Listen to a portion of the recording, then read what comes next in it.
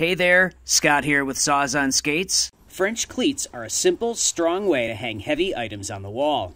Today I'm going to show you 2 easy ways to make a French cleat and how to install it on the wall. Grab your personal protective equipment and meet me in the workshop. We'll start by making a French cleat using a table saw.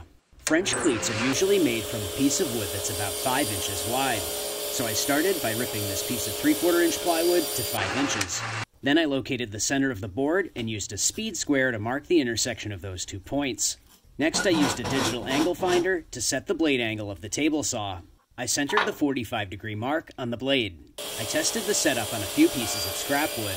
Then I adjusted the fence until both halves were the same size. When I was happy with the setup, I cut the cleats for my project. Next we'll make a French cleat using a circular saw. First I used my Kreg Multimark to measure in 2 inches on each side. This rigid foam insulation will protect my workbench when cutting the wood. I'm going to use my Kreg Straight Edge guide to make this cut. Next I set my circular saw to 45 degrees.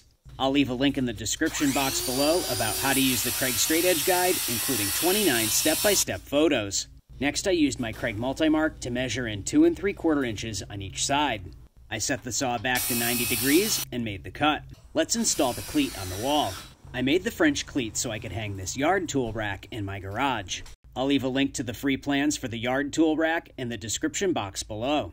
On the back of the rack, I placed one of the cleats with the wider side facing out and the bevel facing towards the bottom of the rack. I attached a piece of wood the same thickness as the cleat on the bottom of the rack.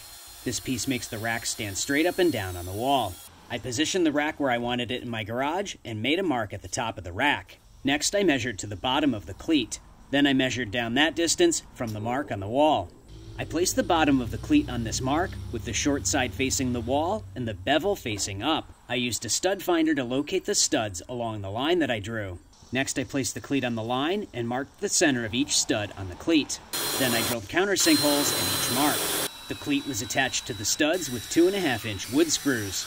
Click subscribe now so you never miss one of my quick and easy tutorials or free project plans. Skate down to the description box for a link to the complete tutorial about making French cleats, including 27 step-by-step photos and bonus tips.